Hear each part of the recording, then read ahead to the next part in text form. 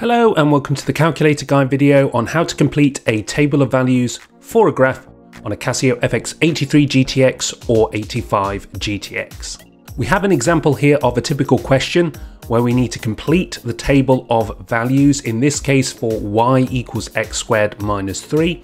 We have a table there which has been partially filled in. We have to fill in the rest of the details and then draw the graph of that same function. Let's produce the table in the calculator. Press menu and then select 3 for table. This may be a different option on different models of calculator.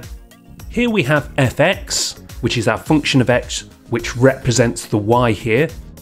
So all we need to input is x squared minus 3 in this case. To get an x on the fx-83 or 85GTX, press alpha and then right bracket, and that gives us an x squared and then minus 3.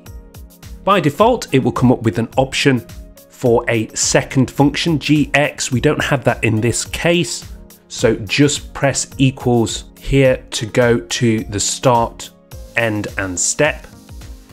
The start is the lowest value in our table for x, that is -3. And the end is the highest value that we have for x, which is +3. And the step is how much it is increasing each time.